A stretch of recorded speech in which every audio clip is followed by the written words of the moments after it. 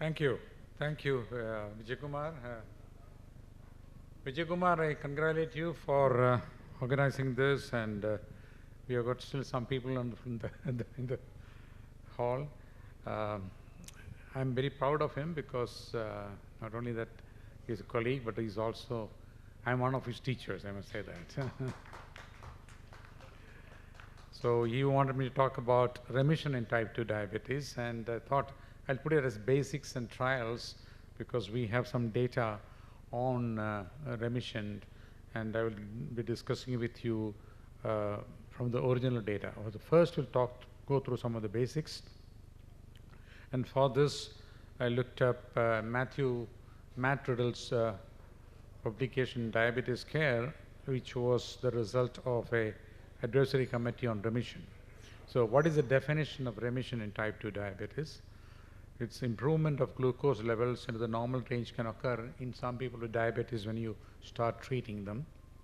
It can be sometimes spontaneous regression, but most of the time after medical interventions, and in some cases can persist after withdrawal of the anti-diabetic agents. Such sustained improvement may be occurring more often right now because we have more efficient drugs.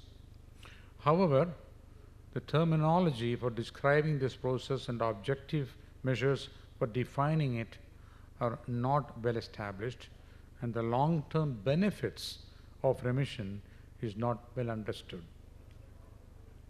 Okay, now we're talking about terminology. We've been discussing about many things, and there have been papers talking different terminologies.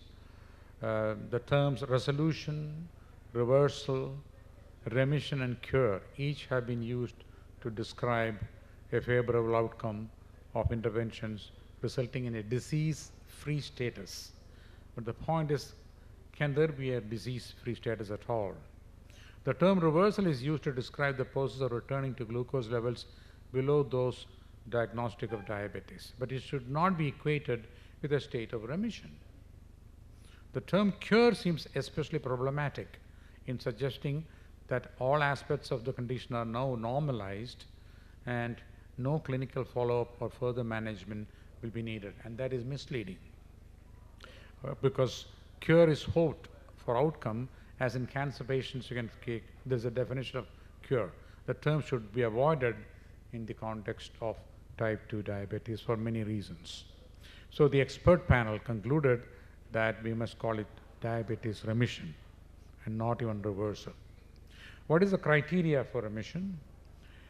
HbA1c below the level currently used for diagnosis of diabetes, which is below 6.5 and remaining at the level of at least that level for 3 months without continuation of anti-hyperglycemic agents. You can also use fasting plasma glucose lower than 126. Testing 2-hour plasma glucose following a 75-gram glucose load or a challenge is more problematic because the high variability between repeated measurements. So the ADA expert group actually concluded HbA1c below 6.5 for more than 3 months should be the criteria. What are the clinical and physiological considerations? Short-term, early, aggressive pharmacological therapy can sometimes restore nearly normal glycemic control. I'm sure you would have had the experience of treating patients when you have blood sugars of 300 with an HbA1c of 11.5 coming to you, and then you start treatment. Within 2-3 months, you will see that they have become normoglycemic. That's because you're reversing what is called glucose toxicity, allowing therapy to be withdrawn. Especially the new classes of drugs, like what we have been discussing so far, have made it possible because we can use them pretty early in the natural history of type 2 diabetes without causing hypoglycemia. Now, there are a number of categories of remission for those who want to know. Partial remission, if remission sustains for at least 1 year. Complete remission for more than 1 year. Prolonged remission is called because it's more than 5 years. What are the interventions? There are many interventions you can do. If there are obese people, weight loss and management, and I'm going to give you a study on that. Bariatric surgery is another intervention which can cause remission. Early intensive therapy and treatment with agents, especially like GLP-1 analogs and weight loss. The duration is absolutely very, very different in many studies, and the benefits of remission are still not known. The extended duration of remission induced by various interventions still not well defined. And the long-term effects of remission and no mortality and cardiovascular benefits are not yet known. Now I'm going to give you studies on the remission. And there are two hyperglycemic states clinically that you see. One is pre-diabetes and the other one is diabetes. The reason I'm telling about pre-diabetes is because we have original data in India about pre-diabetes as well as for diabetes, of course. And in pre-diabetes, you have early abnormalities, and you will actually study the changes in pathophysiology for the reversal. For this, I'm going to refer to the Indian Diabetes Prevention Program, which was actually published as early as 2006, where we studied different, and what we found is in the 4 arms of the study, the cumulative incidence of diabetes was significantly high in the control group, while it was almost 40 to 30%, 39% in the intervention group. And there was a relative risk reduction of diabetes at the end of 3 years by almost 30%, which was significant. Now, what did you learn from this is that there are some people who remitted, who became normal from IGT, and that is about 21%, while 44% developed diabetes. So now if you look at, and then at that point, in 2006, we called it remission of prediabetes. What I'm going to show you now is the paper we published in 2009 in the American Diabetes Care Journal, changes in insulin secretion and insulin resistance in those who remitted to normoglycemia. And what happened was, as you on the left-hand side, you have the insulin secretion called the delta Ig, which did not change at all. On the other hand, insulin resistance, which is measured by HOMA-IR, showed significant decrease, which means that the mechanism of remission was by improvement in insulin resistance, while insulin secretion did not change. There's also, we did exploratory analysis to see whether early improvement can predict diabetes. And this paper again was published in 2014, looking at our second prevention trial, in which you find that there's a 36% relative risk reduction by lifestyle modification. And at the end of 6 months, there are a number of people who became normal. And we looked at what happened to those people who became normal at the end of 6 months compared to those people who did not become normal, and we find that the risk of diabetes was significantly low in those who were remitted. So what happens is the normal glycemia or remission in prediabetes, if it occurs early, then you have an advantage. In fact, what happens is there will be a 75% relative risk reduction in the risk of diabetes within 2 years if you remitted very early. The next thing is whether there is long-term sustainability of this, and that is again studied in our own. After the trial was over, we were actually very fortunate to get that the people after 3 years, and that means after 5 years of intervention, and we found that it continued to have remission up to 5 years. So you have what is called the post-trial or post-intervention effect up to 2 years, which can actually go up to 5 years. Now we are going to go for remission in diabetes, which will be more interesting for you. I'm going to give you a surprise because I looked at the literature and was going through studies on remission in diabetes. And you will be surprised to see the next slide. And one of the first papers published on remission in type 2 diabetes was published in 1987. And look at the authors. This was actually published in 1987 in the Diabetes Journal in Thailand, because I went and presented this paper in the first epidemiology meeting of Southeast Asia that was held in Bangkok in 1986, and it was published in 1987. But it is interesting, what we published that day still remains true even today.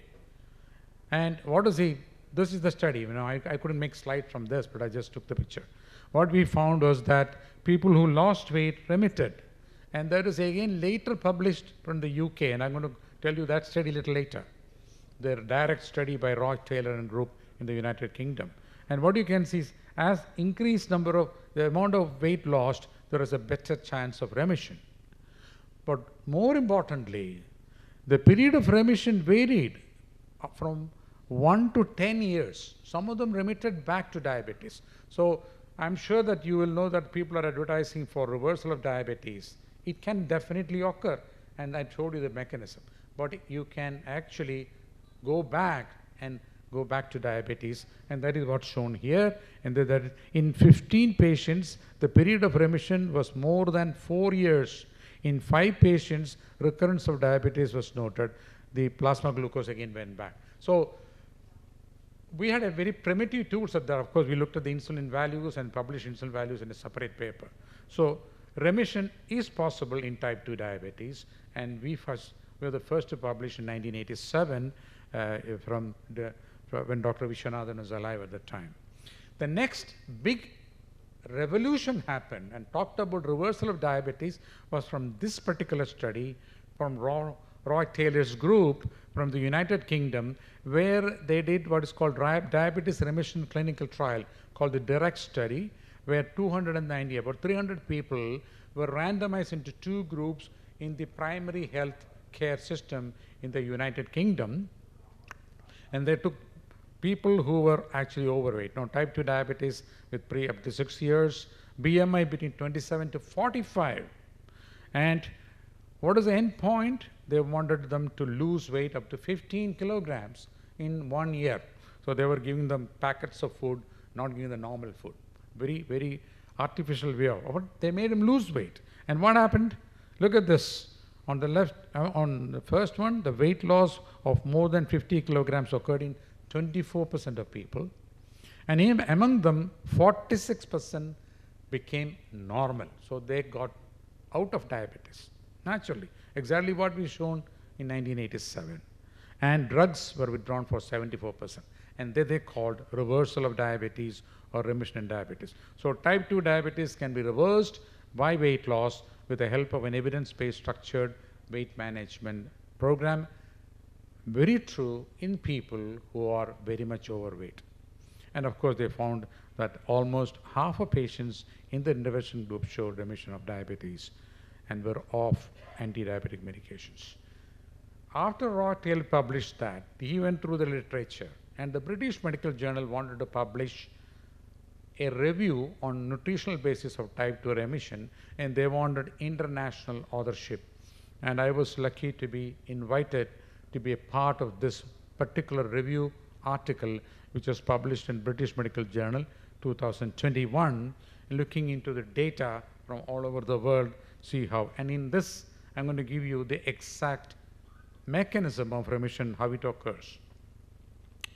And that is called the twin cycle hypothesis, which we wrote in this paper, which shows you the pathophysiology of remission. Now, what is shown on the left-hand side is that there's a lot of fat in people who are overweight and type 2 diabetes. And there's increased liver fat export, and there is pancreatic fat, and there is decreased beta cell function. And in remission, what happens is you remove the fat, decrease the liver fat export, decrease the pancreatic fat, and improve the beta cell function. So vicious cycles of fat accumulation in the liver and the pancreas lead to the development of type 2 diabetes over at least a decade. And major calorie restriction can reverse that and reduce glucose toxicity. However, please look at the last line. Some individuals remain in remission for many years, provided weight is not regained. That is the catch, unfortunately. Because none of the trials doing lifestyle modification for weight loss has shown sustained weight reduction at all. There have been meta-analysis of more than 50 trials. So I want to just leave you with a take-home message. Improving beta cell function type 2 diabetes, is it a fallacy or not? The follow-up study of beta cell function and insulin resistance in the Indian diabetes prevention trial, which is very important because there the weight loss was not as much as what you found in the UK direct study. That prevention was facilitated by improvement in insulin resistance and not by improvement in beta cell function. Therefore, it is clear that even a pre-diabetic stage, recovery of beta cell function to absolute normal is almost impossible. At the onset of type 2 diabetes, those individuals with extreme insulin resistance and extreme obesity can achieve normoglycemia by drastic weight reduction and improvement in insulin resistance, including bariatric surgery. Removal of glucose toxicity improves insulin output, and that you can see even in your own patients. In fact, I don't know whether you would have read Piret's articles on this from Belgium, which shown that you can treat people with type 2 diabetes when they have this florid diabetes, and you'll find that after a year you may be able to withdraw the drugs completely. And unfortunately in India, that is the time some of them will be going for native medicines, and then will say, well, my diabetes is cured because of native medicine, not because of your medicine. However, it is unlikely that after the onset of florid diabetes, recovery of beta cell can be achieved sustained remission for a long time. If patients relapse and gain weight again, hyperglycemia returns, and remission cannot be permanent or considered a cure for diabetes. Never say cure. I'm sure there are people in trouble who have actually claimed they have cure from native medicines. Thank you.